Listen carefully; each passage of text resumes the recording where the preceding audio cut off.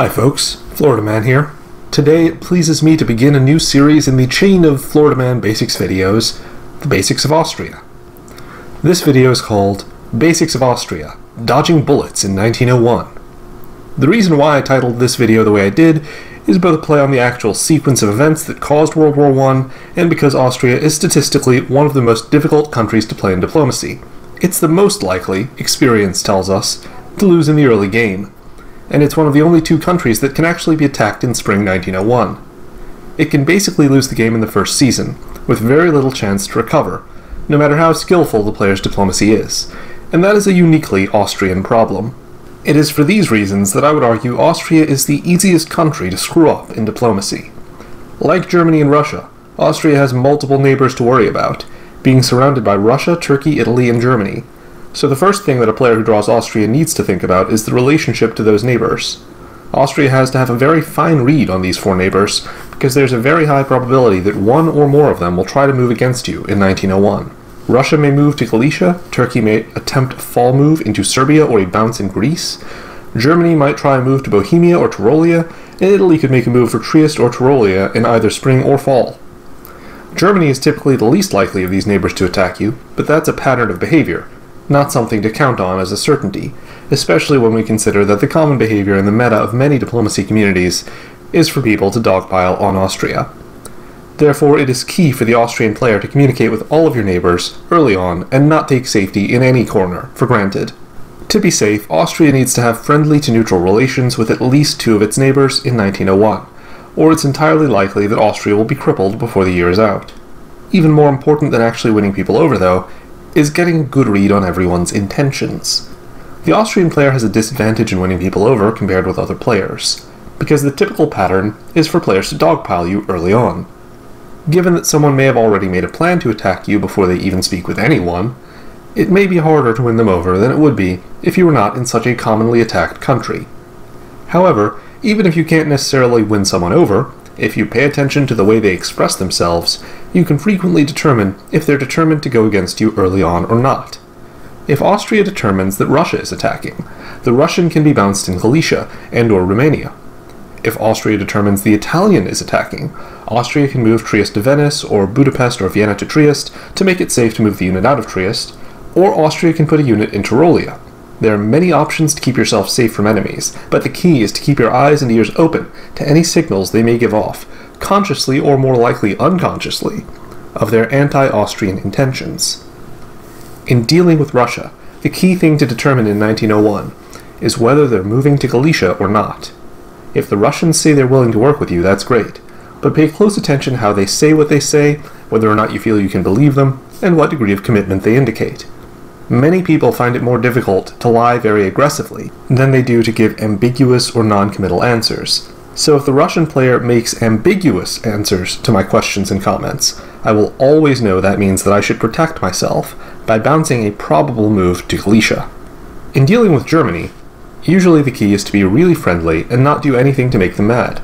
If the German player is sensible at all, they will not normally be willing to attack you in 1901. And there may be some chance they can be persuaded to lend you some of their power and influence, either to harm Russia or to pressure the Russian into accommodating you in some way. If Germany threatens to keep Russia out of Sweden, or puts an army next to Warsaw, that can be a powerful incentive for the Russians to leave German allies alone. Frankly, there's not much incentive for Germany to take this action, though. Germany has its own problems to deal with in the West, without deciding to throw making Russia angry into the mix. And this early on, you have nothing to offer Germany, except being the most agreeable person in the room and promising your undying friendship and loyalty. So I strongly recommend being very friendly and flattering and making pledges of absolute loyalty to the Germans. There's no cost to doing that, and the Germans can absolutely do you a good turn or two if you can plant the idea in their head that you'll be able to help them in the medium to long term. The sooner you can say you'll do it, the better. Dealing with Italy is the trickiest challenge for Austria in 1901. If you trust Italy in 1901 and you make the wrong combination of moves, a set of moves that does not counter potential aggression from Italy, and he then proves untrustworthy, Italy could wind up controlling one or more of your home centers permanently as early as the first season. This is the easiest way for Austria to be crippled in 1901. So you need to either convince Italy that attacking you is the worst move for him to make in 1901, which is a very credible argument in my opinion, or you need to correctly read that Italy intends to attack you in 1901, and take defensive measures. Sometimes you'll find the Italian player has said everything he needs to say to win your confidence, and on those occasions you may find it wise to throw your fate into the Italian's hands in 1901, risking your life by trusting him with a maneuver like the Chilepanto, which involves letting him move an army through Trieste, which then continues onto the Balkans to help against Turkey. In those cases, you must be especially sensitive to any subtle hints you may get from Italy, or intelligence from other players, that indicates Italy intends to betray you. Because that's such a difficult and delicate thing, I recommend that only more experienced players use the Chilepanto play as Austria. Once you have a dozen or so games under your belt, and you've been deceived a few times, and figured out how you can anticipate that, then I'd revisit the possibility of letting Italy move an army through Trieste. One thing that gives away bad Italian intentions most of the time is if Italy says that in addition to moving Venice to Trieste, he'll move the other army up to Venice.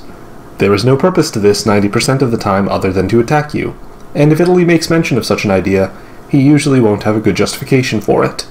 If Italy does suggest he wants to do something like this, I usually call off the Lepanto altogether.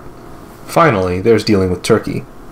The difficult thing here is that, unlike the other two, Turkey doesn't have to show clear hostility towards you or anyone in spring 1901, so you will never know their intentions until at least the fall. I try to encourage Turkey to make an overtly anti-Russian opening in spring 1901, as a way of showing that he sincerely wants to work with me. If Turkey puts an army in Armenia, that tells me that he wants to be friends with me and enemies with Russia. By declaring hostilities to Russia with that anti-Russian move, Turkey is showing he's committed to me, which increases my odds of survival significantly.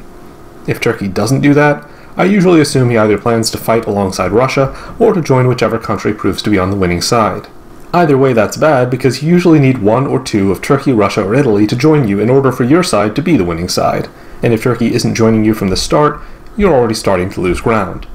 I usually like to sweeten the pot for Turkey by promising to support him into Romania or Sevastopol, or to let him have Greece if he takes Armenia. It may not persuade the Turk, but you only have a few options, so I favor trying some amount of bribery to get them on your side. As for moves, one of the most typical openings for Austria involves going for Serbia and blocking Russia out of Galicia. Vienna to Galicia and Budapest to Serbia are very common moves, because Russia almost always chooses to try and sneak attack Austria in Galicia. When I play as Austria and Russia doesn't choose to do this, I am pleasantly surprised that I've taken Galicia, which gives me either an advantage if I fight Russia, or a bargaining chip. I can offer to vacate that position for some Russian favor, like Russia taking Romania with a fleet and building a fleet in Sevastopol, and that combination of moves is essentially a declaration of hostilities against Turkey, which, just like the Turkish move to Armenia, getting a tangible commitment by one of those two powers to fight the other is a very valuable asset in terms of Austrian survival. What Trieste does will always depend on what you think Italy is doing. If you think Italy's going to Trieste, you should probably think twice about leaving Trieste unguarded. If you're letting Italy in so that he can do a Chilepanto, that doesn't apply. And if Italy has been so kind as to agree to a mutual DMZ of Venice and Trieste, and you actually believe he means it, you should probably move Trieste towards Greece. I usually lean toward assuming Russia is attacking me and Italy is not, when circumstances make it hard for me to formulate a solid guess as to either of their intentions. The reason is simply that that pattern is very common in the diplomacy communities I've experienced. If the pattern where you play is different, you must adapt to it. If things work out and you successfully manipulate or anticipate your opponent's moves, hopefully you'll end 1901 with 4 or 5 centers rather than 2 or 3, and you'll have accomplished the key goal of securing an ally or two. It may look daunting, but with experience, I've found it's frequently possible to dodge the assassin's bullets in 1901. I hope you've enjoyed this first Basics of Austria video. If so, please like, subscribe, and consider joining the people whose names now appear on screen by supporting the channel with Patreon contributions or subtitle translations. And if you've played as Austria before, we here at Florida Man Diplomacy enjoy reading people's thoughts on the various powers, so please share your own analysis in the comments below. Goodness knows I'm not perfect, so I'm happy to get other perspectives. Until we speak again in the comments below, Florida Man, out.